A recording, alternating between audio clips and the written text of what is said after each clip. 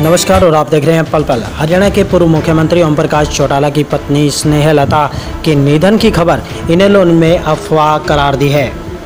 उनकी हालत काफ़ी गंभीर बताई जा रही है और उन्हें गुरुग्राम के वेदांता अस्पताल में वेंटिलेटर पर रखा गया है।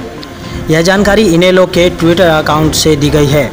उन्होंने लिखा है कि इनेलो सुप्रीमो ओम प्रकाश चौटाला की धर्मपत्नी श्रीमती स्नेहलता के बारे में चल रही खबर अफवाह है। उनकी हालत गंभीर अवश्य है और ऐसी अवस्था में उन्हें वेंटिलेटर पर रखा गया है। उन्हें अस्पताल में आईसीयू में भर्ती करवाया गया है। हम उनके शीघ्र स्वास्थ्य की कामना करते हैं।